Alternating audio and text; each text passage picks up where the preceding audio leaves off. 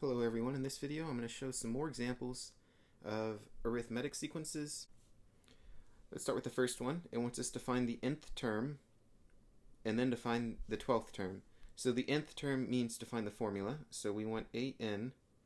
To find an, the first thing we're going to do is we're going to find d. We have a plus 4, plus 4, plus 4. So the common difference is 4. And then what we need to do is we need to just write the first term down. The first one is 12 plus, and then we put n minus 1 because that's the formula. If you forgot about the formula, then let's just check and see what would happen if you just put an n here. If you just put regular n, then when we do this first number,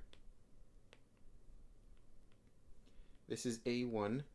When we're solving for a1, we know that the answer should be 12, but if we're using the formula to get that, then that would say that we do 12 plus 1 times 4. Because we're finding a1, that's the first term, that means that n is equal to 1 for that situation. And if we do 12 plus 4, that gives us 16, which is not the actual answer. So that's how we would know n is not good. We need to put n minus 1 for the formula for the nth term. Now we're going to use this to find a12. a12 is 12 plus 12 minus 1 times 4. That's 12 plus 11 times 4, which is 12 plus 44. And that would be equal to 56. A12 is 56. Oh, I think we're supposed to technically use a lowercase a for sequences, not uppercase a's. So let's change that. Because an uppercase A is normally used for area, lowercase a is used for sequences. And this next one, number 2, we have a minus 4, then we have a minus 4/5, and then it changes from there. So that is not arithmetic.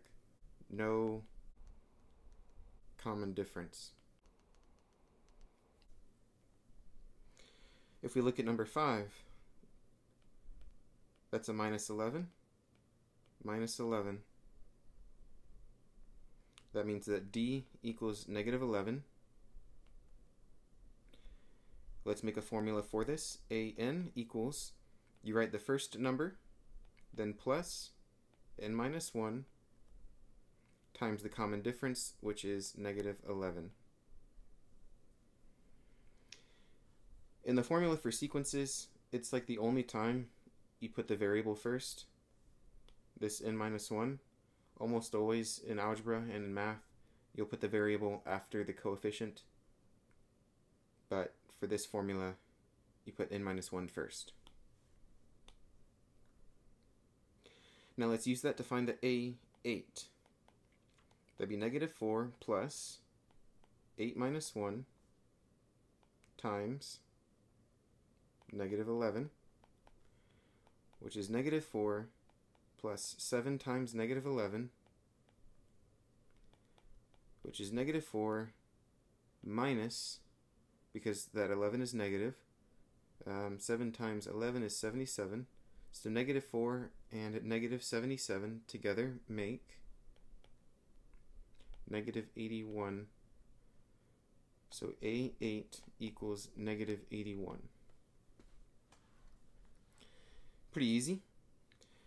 Let's do another one like this, another arithmetic, but I'm going to answer it as a recursive formula. So a recursive formula is, instead of writing the first term in there, you just pick a random number and you go from there. So from like 2 to 3/2, that's going to be a minus 1/2, minus 1/2. D equals minus 1/2, or negative 1/2. That's the common difference. Then in the formula, an will equal an minus 1 This means the next number will equal the previous number plus d. So this would be plus negative 1/2, which really just means minus 1/2, because a positive with the negative combine to make it just a negative. So there's the recursive formula version of this. There is one more way that you can see these formulas, and it's just a little change in notation.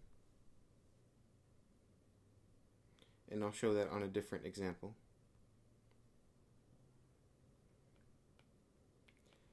This one has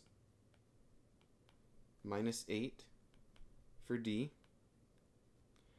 So instead of writing an equals an minus 1 minus 8, another way that you could see this answer is fn equals fn minus 1 minus 8. This is just a different notation, but it means the same exact thing. It's just instead of calling them a's for the sequences, you're calling it f's, which is similar to functions, which is what we're going to talk about next class.